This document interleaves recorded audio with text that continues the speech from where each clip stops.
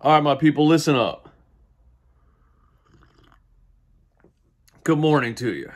Don't mind my eyes either, man. Everybody always in the comments comment about my eyes in the morning.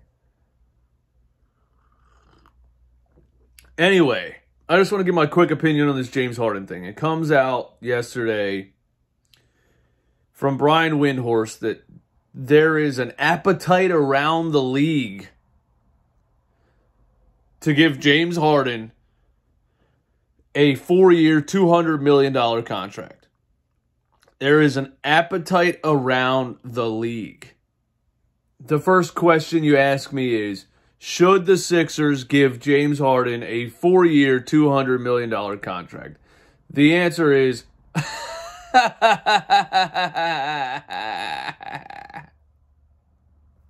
fuck no, dude. Fuck no. No. Come on, man. Come on, dude. What are we really talking about here? If Daryl Morey gives James Harden a $200 million contract, I will retire from covering the 76ers on YouTube. I swear to God, bro.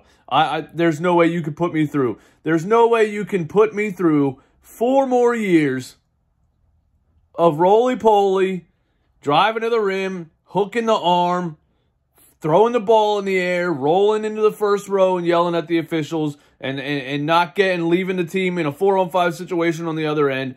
There's no way you can do that to me for 4 more years.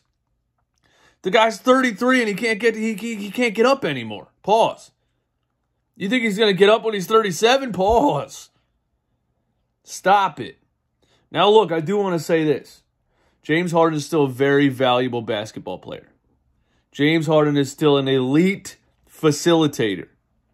James Harden can still play a wonderful, wonderful role on a basketball team in the NBA. James Harden can play a great role in a basketball team for 4 more years. But he cannot be a number 2 scoring option at this point. James Harden has to be in more of a Chris Paul role for the next 4 years for him to be worth $30 million a year. 50? 50? Come on, son. Come on. I'm just praying to God every day this summer that the Sixers don't do that. That somebody else steps up and offers that. But we're in the worst situation. For people that don't want James Harden to get a $200 million contract from the 76ers, guess what? You would have to not have Daryl Morey be your GM for you to feel safe about the Sixers not giving James Harden a $200 million contract. There is definitely reason to be fearful when Daryl Morey is your GM. But you can't strap the Sixers like that. You got to get rid of the Tobias Harris contract. There's a lot of things you got to do. You can't strap the team like that. You cannot give James Harden a 4-year, $200 million contract. And I hope the reports that he wants to go to Houston are right. I hope that happens. Go ahead. Toodaloo. See you later. Don't let the door hit you where the good Lord split you. Now listen, this also. The Boston Celtics are proving how bad the Sixers really were this season.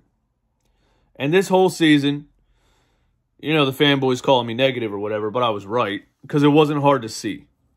It wasn't hard to see. The Sixers were old, slow, short, unathletic. They were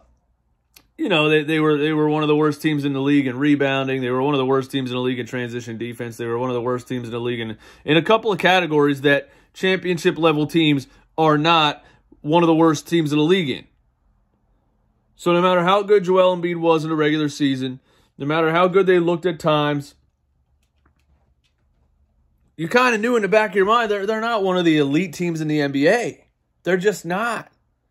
You had to kind of know that in the back of your mind. People didn't want to accept that because people want to believe that their team is the best team, and that's, whatever. They had a lot of issues this season roster-wise. Now, was it Doc Rivers not playing certain guys? Doc Rivers choosing 40-year-olds over 25-year-old athletes? Probably had a lot to do with it. Thankfully, he's out the window. out the door. But they just weren't that good roster-wise, and we knew that. We knew that from the beginning of the season. We knew that. So you go into the Celtics series, and the Boston Celtics had some bad games through the regular season, lost to the Orlando Magic 3 times. They gave up 2 games to the Atlanta Hawks, who were a play-in team, who the Sixers just smacked around with Jaden Springer and Mac McClung, and I said, this Celtics team is not that good. That's the reason I was starting to believe that the 76ers could get past the second round this year, is because I thought the Celtics had just as many issues as the Sixers did, or more. I thought that from the beginning of the season. I didn't think Jaylen Brown and Jason Tatum really make sense on the same team. Then Boston went on a serious run throughout the season. They looked very deep. They looked very strong in all areas, and I started to say the Boston Celtics are the juggernauts. But then I saw those couple of games throughout the regular season that they lost to bad teams. And then I saw that Atlanta Hawks series, and I said, wait a minute, this team is very vulnerable. This team is very beatable. That's why I was saying the Sixers could beat the Celtics in the second round. The Sixers go 7 with the Boston Celtics. That made people start to think, wow, this 76ers team is actually great and is a championship contender. And people that are saying don't blow it up, they're like, you just went to 7 games with the best team in the league. They're not the best team in the league. Stop it. You only went 7 games with the Boston Celtics because the Boston Celtics are not that good. You were just worse.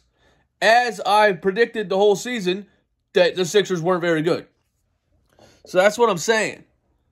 You went 7 games with the Boston Celtics. The Boston Celtics aren't done. Now they're getting their asses handed to them by Jimmy Butler and the Miami Heat, which is just proving me right once again. That the Sixers could have beat the Celtics, but not because the Sixers are a championship contending team. It's because the Celtics are frauds. And I'm actually glad, I'm 100% glad, the Sixers did not win that series.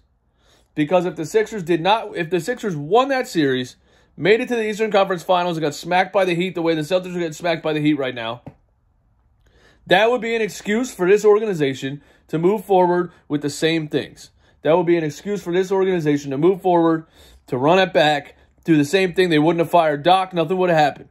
I had a video earlier this season that said I would rather lose in the second round so major changes happen to this team. People could not believe that I said that. People could not believe that I said, you would rather lose? What kind of fan are you? This team needs major changes. And you had to lose in the second round again for those changes to occur. You were 4 minutes away from getting out of the second round. The Sixers were 4 minutes away from bringing back the exact same team with the same coach. They were 4 minutes away in Game 6. Thankfully, the basketball gods answered the call. The Sixers collapsed. They fired the coach who's been running his ideas into the ground for 3 years. And now they have some other major changes to make. But you can't give James Harden a $200 million contract. You can't do it. Peace.